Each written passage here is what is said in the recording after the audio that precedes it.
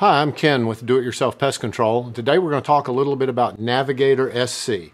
The Navigator SC contains fipronil. It's used as a termiticide and an insecticide.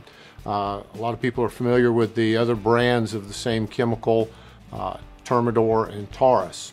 This is another post-patent version, kind of known for its longevity in the soil. And most people are also familiar with it. It's very effective as a general purpose insecticide around the exterior perimeter.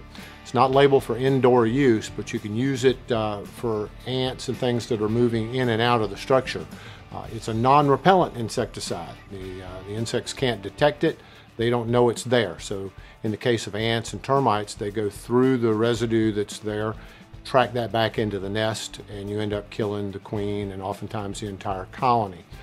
So it's a very good all-purpose insecticide for the exterior perimeter. When you're mixing Navigator, you can use the measuring cup that comes on the bottle. It's a tip and measure bottle.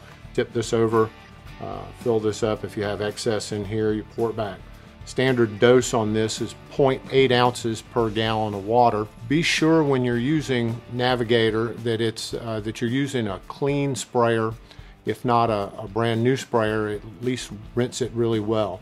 Because it's a non-repellent insecticide and the insects can't detect it, you don't want residues from other sprays mingling in the mixture to alert them that there's an insecticide here. For specific instructions on how to apply, you can consult the label. If you have any questions about that, just give us a call or check our website. We'll be glad to help.